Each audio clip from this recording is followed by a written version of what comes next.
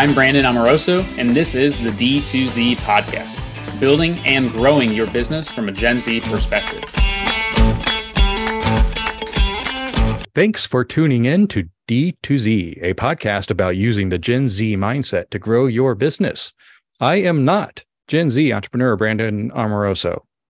I am not the founder and CEO of Retention as a Service Agency, Electric Marketing. This is not my podcast. I am Mark Havener, but we're going to switch it up today. Today, we're going to interview Brandon instead of Brandon doing the interviewing. Brandon is in the hot seat. Thank you for coming on the show. So tell us a little bit about yourself, Brandon. We've heard about electric. We know that you focus on things like customer lifetime value. We know that you are a rising star in the Shopify ecosystem. But who are you and what do you do?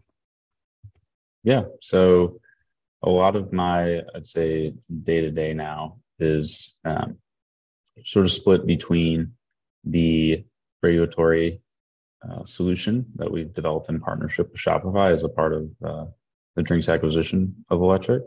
And then the other half being on sort of the strategic direction of electric and making sure that we're staying up to date with all the new tools, trends, technologies within the Shopify ecosystem. And ever since the transition into drinks back in April, with the sort of the kicking up of the newsletter has been very much so a driving force behind the direction and path that electric is taking. And so the way we're sort of operating now and the way I look at things is that Sunday newsletter sort of dictates the priorities and focuses for the electric group. And then by me doing that, I've never been more sort of at the forefront of what's here, what's coming, trends in the marketplace. And so me actually pulling back a little bit from the day-to-day operations of electric has made electric stronger rather than weaker, which has been really neat to see. But there's a lot of change. There's a lot to unpack there, because you really have shifted focus to Shopify as your core practice for electric. And I'm seeing trends in the papers, to borrow a term, that enterprise is going more and more into Shopify, and that Shopify is really become the standard for D2C. This coupled with your journey with drinks, do you want to unpack that a little bit? I mean, why Shopify? Why was drinks so interested in you? What is it that you're doing? Yeah, I mean, when we first started, it was just me and just freelancing, doing some SEO and content stuff, just to make some cash in college, essentially. And then fast forward, I would say about a year into it, approaching graduation, still just myself at the time, but taking on projects here and there because I was still just trying to learn. I didn't have any sort of traditional background in any of this.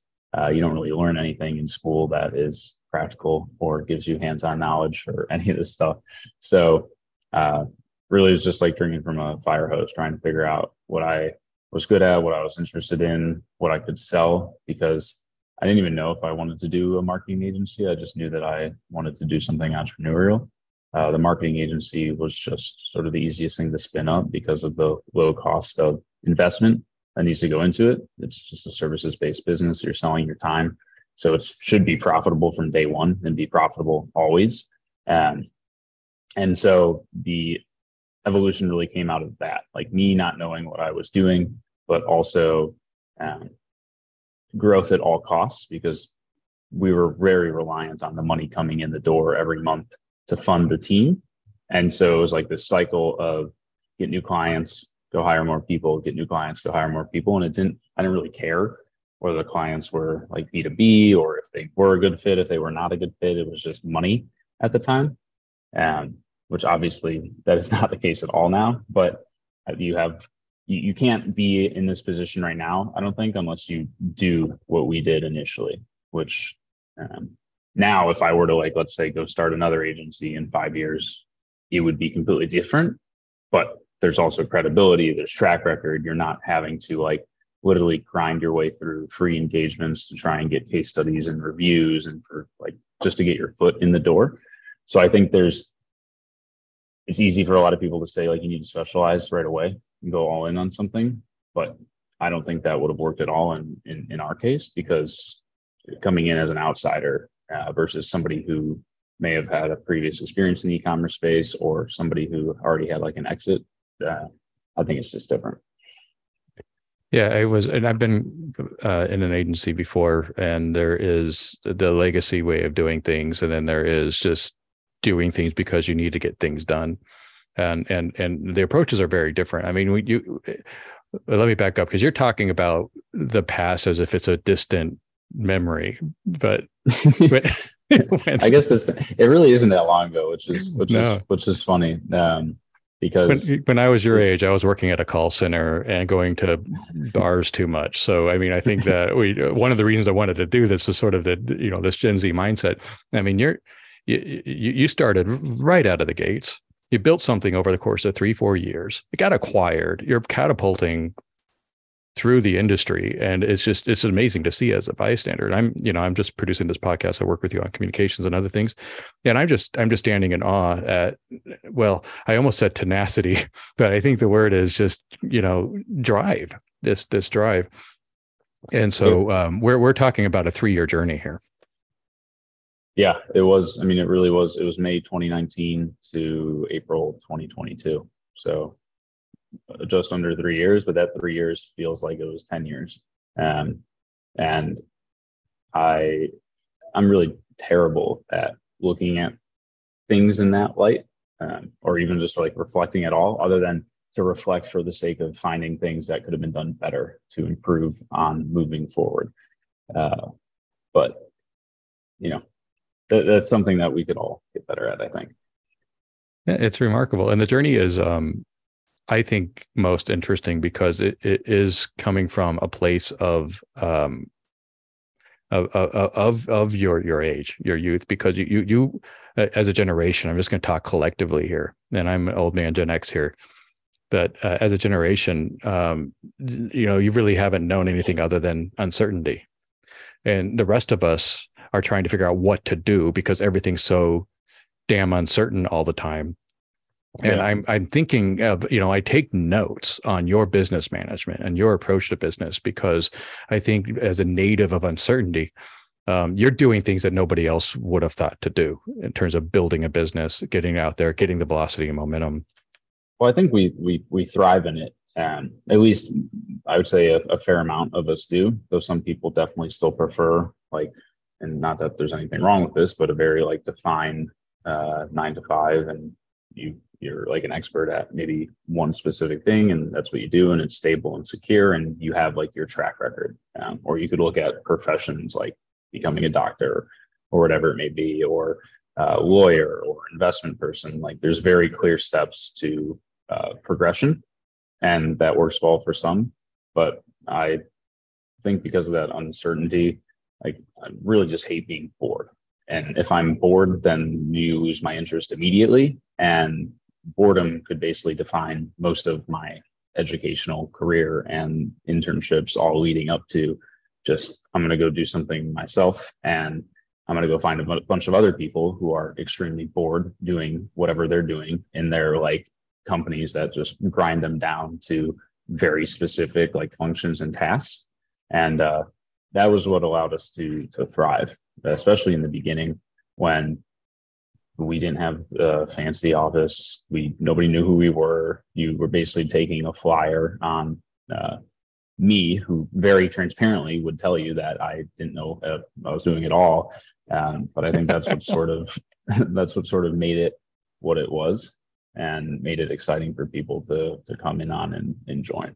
No, people like that authenticity. I mean, that's one thing we need more of, and it's one thing that's refreshing about your approach to business. Is if you don't know how to do it, you don't say you know how to do it. Yeah, I think a lot of people take themselves too seriously, and also we'd have some of the funniest stories of like new team members that would join Electric, and some people are just so uptight, and I think a lot of managers need to. I mean, you shouldn't be like friends, and you don't have to be friends with everybody or like super buddy, but like you also don't need to treat it like it's the 1980s like corporate style structure of manager versus the rest of the team. So there's there was definitely no shortage of funny stories that were shared around previous bosses and what they did or did not do. I'd Which like I'm to sure hear there's some of some those floating stories. out there about me as well, but hopefully they're endearing. Yeah, you described the 1980s thing. I mean, that's the legacy mindset, and that's the corporate culture that, I mean, is still in place today with not only enterprise but small business. So you have sort of the leadership team, and then you have middle management, and then everybody else. Middle management is sort of go between, and everybody's just checking boxes all day. Well, there's that sounds like stability to the older generations. Yeah, and there's this whole philosophy around you need to have this set of criteria or qualifications or have done these things to be afforded a seat in the room. And I think in very like specific instances, sure, that probably makes sense. Like when we're meeting as an executive team at Drinks Now, not all 150 people are coming, but of the company. But at the same time, everybody within the organization at Electric is expected to bring their own unique ideas and insights to the table. And nobody is looked at as anything less because, oh, they just graduated from college or they have 15 years of experience from X, Y, and Z companies. I think it's good to have both as a mix in your organization, but I also don't filter feedback or advice or whether or not I should be giving somebody's thoughts or opinions merit based off of that. Because it just doesn't make sense. There's a lot of great ideas that come from both sides. And that was the reason why I hated all my previous jobs, was especially the ones where it's like, I knew because they're just so archaic, and it's like, I know, and even they knew you should be doing it better. It was just, this is how we do it. And so just shut up and go in your little box. And I would, and I was like the greatest intern ever. I worked 3 hours a day there, but spent most of my time, the other 5 on Electric, but they still thought I was the most productive intern they'd ever had. So it's that's so true. I mean, I think what we're finding with the workplace revolution right now, with all of the catchphrases around what now I'm forgetting all the catchphrases, but I think the workforce is quiet quitting, right? I think the workforce is sort of responding to, like, look, just let me do my job. That was, the pandemic was really a catalyst to that, is that now middle management couldn't watch, and so everybody just got to do their job and found out we were more productive. But that's sort of a mindset you've had all along, and this is, I think, out of you may not have done this consciously, but I think what's happened is that you've created a real resilient organization. Like, it doesn't really matter what happens in the business world or even in the industry. Electric's going to be fine. Yeah, and I think that's because of the mindset that we tried to instill in the team from day one. So, like, I think a very important thing is that I still meet with every new team member that comes aboard, even though I probably will have no direct contact with them, maybe for the entirety of the rest of their time with Electric. But in that meeting, getting to meet them, but also very much so stressing the fact that if there's anything, whether it's in the onboarding process that they're going through or the way that we interact or engage with clients, or quite literally anything that Electric does that they think should be improved upon or isn't going well, that they need to voice it, and that it's expected and actually rewarded that they voice it, versus just being somebody who's going to come in, check the boxes and do the bare minimum. And then the second being that, and I wish more people would do this. And so still working on how to like incite some of this a little bit more, but like, you can reach me via Slack or email or text at any time. It really is just a completely open door policy. And so there's those that take advantage of it, and there's those that don't. But I think it's important to have those two things in place. But just because you're always iterating and getting better doesn't mean you don't need to have processes. But there's a lot of companies that I've worked at where the processes grind people down, and the processes just end up being, this is how we do things, and we're never going to iterate on them. So that's why we like to have a mix of both. Sure, we have all these process guides in place because that's what you need to be able to scale and have an effective organization, but they can change, and they will change. And we'll change them like within a day, which is the other thing. People are, a lot of the tech partners and I'd say clients that we work with are shocked at how quickly we'll decide to just rip something up and move on. But I think that's important to do as well. Just rip the Band-Aid off. That's why the quiet quitting thing really pisses me off too, because I think it's just a fundamental flaw in employers that A, they're breeding a culture where it happens, but then B, they're letting it happen. Like, it's very obvious, I think, when people are quiet quitting. And so why are you letting them do that? Have a conversation. Like, we're not here to waste time. I think our generation is innately aware of time because of just technology and all the resources that we have at our disposal. So the last thing I'd want to do is waste my time at a company that I don't want to be at. So yeah, you said it. I mean, I think the what's happening here is that you're giving your team ownership of their own jobs, and that's shouldn't be, but that is a unique way to manage a team. I mean, you don't usually, as a company, trust your people enough to do that. And what ends up happening then is that they have ownership of their job, what they're doing. They have open channels for feedback on changing their job and what they're doing, and that means then that they are accountable and that they are allowed to fail, which are two key things to growing as a professional, is to fail and to be accountable. So that's the model that I'm seeing, and I think that's probably why electric is so resilient. Yeah, I think it comes down to just at its core, treating others the way that you would want to be treated, which is super cheesy and cliche and whatnot. But I think it would cliche for a reason, I guess. It would serve a lot of, I would say, business leaders well if they thought about where they were 10, 15, 20 years ago, and whether or not they would want to be in the shoes of the people that they're now managing, given the way that they handle and do things. But just, I think that's important of everything, to pull yourself back.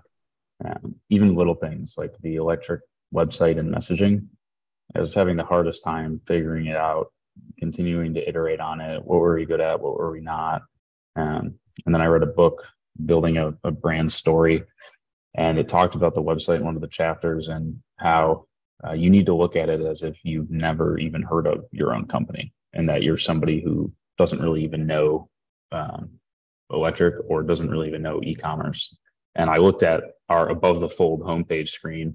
I'm like, what the hell does this even mean? Obviously, this isn't resonating with people because I can barely just explain it, having all my innate knowledge of the business. But to put myself in the shoes of somebody who's just seeing it for the first time and they're trying to make a decision between 5 different agencies to partner with, it just wasn't there. But as soon as I looked at it in that lens, that's where our whole like customer experience and retention marketing angle came out of. And also our like, this is what we do, this is all that we do. And so now it's gotten to a point where any Shopify brand that is trying to improve their customer retention, it's like, oh, you go talk to electric. That's what they do. And so we've really rather quickly, I would say, because we didn't make that pivot until the end of 2021, but 2022, that was sort of our calling card, and something that we're expanding on even more this year.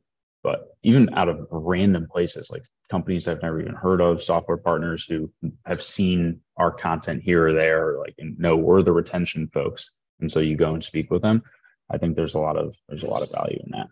Well, that came at a good time too. And I don't know if it's because you have your pulse on the industry so much, but the fact that everybody was focused on an acquisition strategy and marketing, not just marketing, but in communications across the board, and particularly in D2C. And all of a sudden, acquisition became extremely difficult. And so now retention became the new strategy for those in the know. But even without all of that, it's sort of the idea is like, okay, your job is to keep my customers. Great. I mean, that's way more valuable than getting new ones.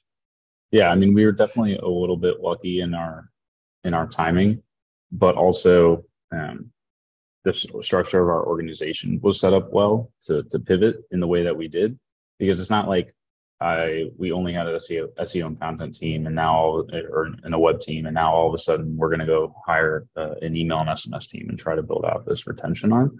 We already had the email and SMS team there. I think we were already a Klaviyo Platinum partner at the time, maybe the tier below, I can't remember, but the infrastructure was there. But as opposed to being an email and SMS agency, we're now a retention agency email and SMS just happens to be the biggest driver of retention. So that's why we have such a large email and SMS team. But you work with us because we are dissecting the entire customer journey from the moment they add the cart all the way through the reordering flow. And so it really bothers me when there's email and SMS agencies that like market themselves as if they're retention, because if you're not in the tech stack making recommendations, if you're not looking for ways to get useful zero-party data that will feed into your personalization and segmentation strategy in Klaviyo, you're really only doing half the battle. Like you cannot just be in the Klaviyo account. So I think it was important for us that the way that we pivoted was going off of something that we already had in place, but was extending it and making it our focus.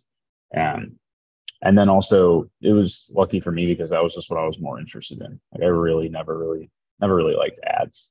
And you like put it into a black box and you're dealing with this algorithm that's constantly changing, and you could already see the writing on the wall with the rising acquisition costs, so many brands hopping from agency to agency. But a lot of the agencies were still looking at some of the earlier exits in the space. Like I think Mute 6 is one of the big ones. But that model of like 2010 to 2015, where you could spend millions of dollars on Facebook and then charge your clients a percentage of ad spend, that was what netted some of these ginormous exits for these agencies. So everybody had like all their focus on that. Whereas on the retention side, we are limited a little bit in terms of how much money we're going to be able to make off of each client, because it's not like we're taking a percentage of something. When you take a percentage of something, you're always inherently going to have more upside. But this was just the opportunity. I found it much more fascinating to dig into all the data and analytics around these different customer segments and how you can split them out and create these personalized journeys for them.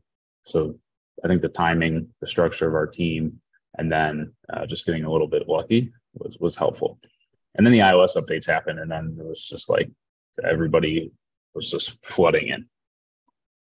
Yeah, and the Shopify ecosystem, I mean, it makes sense why you would pivot and focus on just that, because everything's so integrated. You can do far more with Shopify than you can with any other platform. And Shopify, as a result, yeah, I mean, they're huge now, and they're only getting bigger, and enterprise is moving in, and we're going to have. I mean, they're the next Amazon, don't you think? I think they are really they're like the I can never say that word, but they're anti. Yeah, they're anti Amazon. But it's going to be interesting to see how they evolve over the next like 2 years, because they need to help solve the customer acquisition problem that their customers are having. And Amazon doesn't have that customer acquisition problem because it's their own platform. So their ads network is just internalized. They don't have to deal with any of these iOS update policy changes impacting them. But Shopify has such a ginormous amount of store and customer data that they could be leveraging in creative ways that allow brands to access and reach customers easily, but without creating something like an Amazon where Shopify owns the customers and the brands don't, and you're not getting that branded experience. I think there's a happy medium, and you see that with things like Shop Pay, where over Black Friday, I'd go into the Shop Pay app. I can see my orders from 3 different stores all at once, but there's still a branded experience for each store. And I'm a customer of those individual stores. I'm not a customer of Shopify. Whereas with Amazon, that's not how it works at all. So I think the two are going to be the ones that sort of play out over the next 5 to 10 years here. But the reason we went all in on Shopify is because like we tried all the other platforms and they just weren't great for what we wanted to do or the types of businesses that we were trying to reach. And sure, I actually wanted to partner with BigCommerce as well, but I think we had like 4 or 5 developers at the time, and Taylor was like we can't, like no, like what are you doing? Let's just do Shopify. I'm like shit. Oh, like but there's like 1 or 2 clients we could maybe get on BigCommerce. So you listened to your team, and yes. I listened and thank God I did, because that's a whole selling point too on our messaging. Like, first time I get on a call of any new prospect, it's we only do Shopify. We literally live and breathe Shopify. you could technically work with us if you're on Klaviyo, but you're not on Shopify. I'd say you get about like 70 to 80% of Electric's firepower in that case. But the true value in us is we know Shopify, we know the entire ecosystem, we know how it connects into Klaviyo to build out these really robust customer profiles that can then feed into a retention strategy that actually works. So when people talk to us and we have such clear messaging and we know who we are and what we do, it either clicks for them immediately or it doesn't. Or they're like, oh, we're looking for an ads partner. I'm like, well, here you go. Let me refer you to somebody who does that, because that's not what we do. And there's even a funny Slack message I got yesterday, like, hey, like, we could technically start doing ads audits as a part of our like customer experience and retention audit.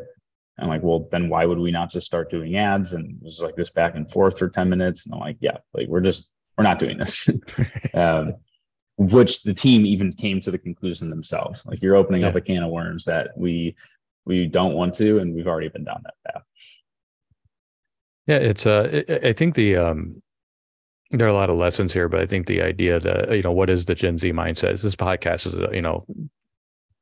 growth with the Gen Z mindset, and what is that, and how can you define that? And I don't think anybody's trying to pretend that you're representing the entire generation, but I think that you're coming from a place, it's common within your generation where there's, I think I would call it resiliency, although I don't know, when I want to speak for you, I don't know that you look at it like that. I think it's more about opportunity and flexibility, and this ability to kind of create something from nothing and then catapult it over such a short period of time. It's amazing to watch. And I think that's what we mean by the Gen Z mindset. It's just not being stuck in a framework. Even if it's a new framework, it doesn't seem like you're stuck in one. It's sort of like, let's build frameworks for the changing tides. Yeah, it's definitely the way that I look at it and try to approach things. I think we all need to take notes. The mindset of continual improvement is, I think, is a good one to have, so long as you don't beat yourself up too much, which I definitely can do sometimes. Yeah, well, we all can. So now you and I have been working on a book. You've done all of the thinking, and I'm doing a lot of the assembling. Mm-hmm. And I've been on this journey with you about sort of, you say you don't like to reflect. Well, you've had to for this book, and you've had to kind of dig deep about some of the challenges that you confronted, how you confronted them, things you would have done different. And one of the biggest takeaways I'm taking from this book is that this Gen Z mindset doesn't need to be exclusive to a particular generation or age. But I also think it's necessary given our environment. So how would you define that, the Gen Z mindset? I think first and foremost, I'm very excited for the book, because it was a little bit of a time to reflect, but also I was relearning things that I've learned before that I forgot that I learned, that I can now sort of have as a record of, these are the things that you've already tried to do. They didn't work. Why not just, as opposed to letting other people learn from them, how about you learn from them yourself as well? So that'll be good. I think back to your mindset question, I think that it seems like this generation is always looking for something new or better or different. They're more exposed to the entire world than any other previous generation has been before it. So there's this inherent curiosity and desire to travel and do new things as well, which I definitely embody almost too much. But I think that's what it sort of boils down to, is this mindset of free thinking and continual improvement, because we don't want to go work for the same company for the next 30 years. The criteria and what makes a job a good job is no longer the same. Like, just because it pays you and the check shows up on time is not the level, like sort of the standard that people at this generation are holding companies to, because there's so many new startups and so many new opportunities. And it's a lot more rewarding to find something that you really believe in, dig into, help grow it, and then move on. And your time is a finite resource, and you don't want to waste it at something that you're bored at or you don't believe in. I think Gen X would have been much better off if we had had that mindset. We just kind of said okay, and went with it. So I hope that everybody can take this to heart. And I think just back to the book. The book going to be the quarter is coming pretty quickly if we can get it out quicker than I think we wanted to get it out much quicker than we did. But I'm learning a great deal from this book, and I think what we can do is talk about some of each of the chapters and kind of what the topics, and unpack that over the podcast. That'd be kind of fun to do. But I think this is going to be out in just a couple months. So I was looking forward to that. Really excited for it. We're going to have a bunch of content from our tech partners, clients, past clients, industry experts. It's obviously based off of sort of the 3-year trajectory of electric, but it's not one of those, because I hate these books so much. Just look at what we've done, look at the arc of the growth, and we're so great. It's more so each chapter is focused around particular lessons and takeaways that I myself am going to use when I go into my next venture to start my own business, looking at these chapters and the things that did and did not work, because say 90% of it is applicable across industry and across business type, even though it stemmed out of an agency, which is one of the things I'm grateful for of having an agency business as my first endeavor, is because of the number of people that are involved in it. So the sort of like a fast track on people management and just the way people work it's like probably the most difficult component to any business, is balancing different team members' personalities, understanding everybody has their own unique goals, set of circumstances, environment, ways they prefer to do things. And so from somebody who is not inherently like extraordinarily empathetic, that was like quite the fast track. Because I was like, I thought everybody wanted to be this, and they wanted to work this way, and they wanted to do what I want to do. And Zach actually made a comment to me like, no, that is not true at all. Frankly, actually, most people would not want to be doing what you're doing. Like you're crazy. So looking at it in that perspective was really, really valuable. And allowed me to then like sit down with team members and be like, listen, like, what are your goals personally and professionally? And how can Electric and us help you get there?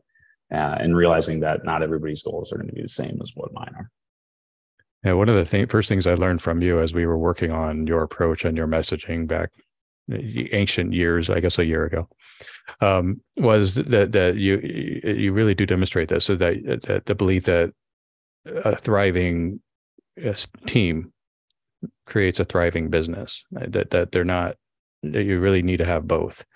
And so you spend just as much time with your team, making sure that they're supported and that they have what they need as you do. And, managing new clients, getting in new clients. I mean, that seems to be a really big factor to your formula. Yeah. I mean, if you take care of the team, they should take care of everything else.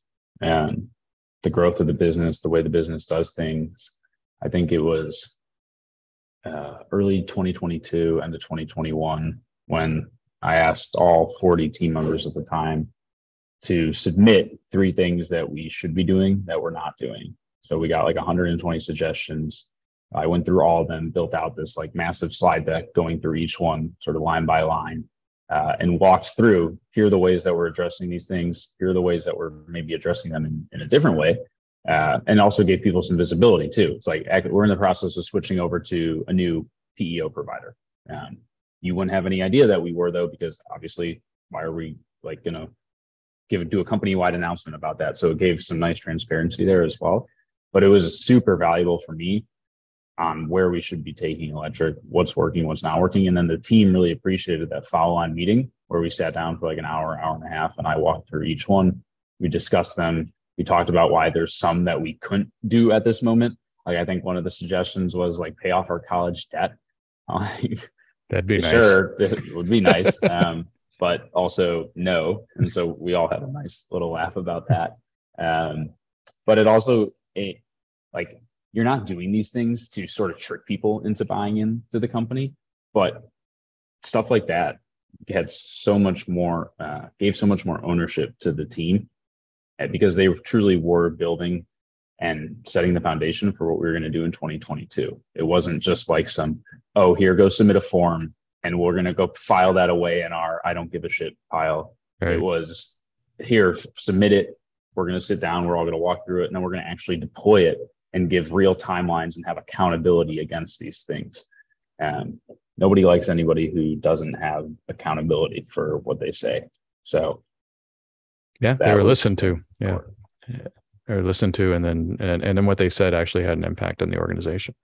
Yeah. I think that's why robots are going to be interesting, because half of companies, that's really what they want. They want robots. They don't want people. And they're trying to turn people into robots by grinding them down with processes and like, just go do this. You're not here for your creativity or anything like that. So I would never hire somebody though and like only want them to just do a predefined set of tasks and don't do anything else. I think that's undervaluing the individual and what they can bring to the table for you and your business. Yeah, it creates turnover and the cost of turnover. And I mean, it's a good business decision too. It's not just about being good to people, which is important, but it's also good for your business to be good to people. Yeah. And it's really exciting to see new team members, especially after the acquisition, who see what we've done, like still get it, and they're really excited about it. And I sit down with them on that first call after the first week of onboarding, and they're like, this organization is really awesome. I've never felt more valued for a part of something in just the first week than I have because of what has been built here. But, oh, by the way, here's one or two things that I also think that you should be doing, which I think is the coolest thing, because sure, they're like, yeah, this is awesome. But because of the fact that you said that you want this, like, here are some things that I think you should be doing as well. And I think that that's really neat. Yeah, they felt safe enough to do that. That is neat. That's great. It's what you want. Yeah. Well, this is what it's like to be a Gen Z business leader. Is there anything else you would like to touch on before we sign off? No, this was fun. Should do one of these every couple months. It's probably easier being in the hot seat, huh? I prefer to be in the hot seat. I don't like scripting anything either. Scripting is boring. Maybe an outline, but yeah, maybe. I don't think I've ever seen an outline from you. All right, cool. Not that they're not important for some people, but yeah. Well, thanks for joining us. Where can folks find you online? The usual, electricmarketing.com, brandonamoroso.com. You have LinkedIn is probably the best place. I actually went through over the holidays. I don't know why I did this to myself, but I went through every single unread message in my normal LinkedIn inbox and my other LinkedIn inbox. Horrifying experience. But now if you message me on LinkedIn, I should get it. And I'm trying to stay up to date with it. Yeah. Those are the places. I love those end mails. I can't believe some of them even work. They have to, I would guess, because people are doing them, but some of them are so poorly thought out. It's hysterical. So for all of those, what I did is I copied and pasted this blurb of like, hey, I just launched a newsletter. Go sign up here. Like, if you really want to try and pitch me on whatever you're doing here. So get to know me first. A little bit of self-promotion as well. And that newsletter, by the way, I can't overstate how important it is that you sign up for that newsletter. I think that it is one of the best ones out in the industry, and the more traction that it gets, the better. So if you're listening to this podcast, go to brandonamoroso.com, sign up for the newsletter. There's some really great stuff in there every Sunday. Yeah, and if there's any resource requests or things that you're curious about that we don't have published yet, just ask, email in, submit the contact form, whatever. I'm always looking for new things to sort of dig into or talk about, even if we don't have experience in it. But that's really important for me to continue to learn, because that's what excites me, is new things. like this upcoming weekend, I'm going to dive into commerce components and all the things that is going to impact now, which Shopify rolled out like yesterday. So any suggestions from anyone would be awesome. Great. Well, I think that's it. Let's call it. You have a good afternoon, and thanks for letting me host. Thanks for doing this.